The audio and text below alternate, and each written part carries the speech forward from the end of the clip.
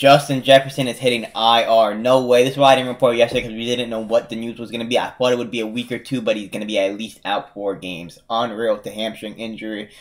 I hope he gets better soon. Hopefully it's a minimum 4 games. Obviously the Vikings season's over. It sucks that we're not going to be able to see one of the best receivers in the league, especially one of the most entertaining players, but he is being placed on IR. Fantasy owners in shambles. That is tough.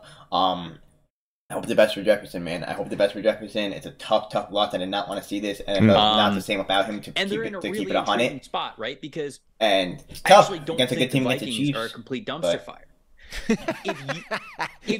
if you take away a lot, like even if the turnovers just regress to the mean, like to the middle.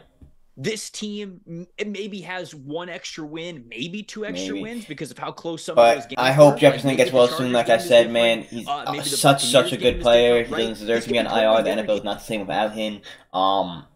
It's going to be interesting to see what his future holds in Minnesota. Obviously, I don't think he'll be shut down for season. I do believe we'll see him again, although there is a chance more than 4 games. You know, we'll see what happens because the Vikings might not win a game without him.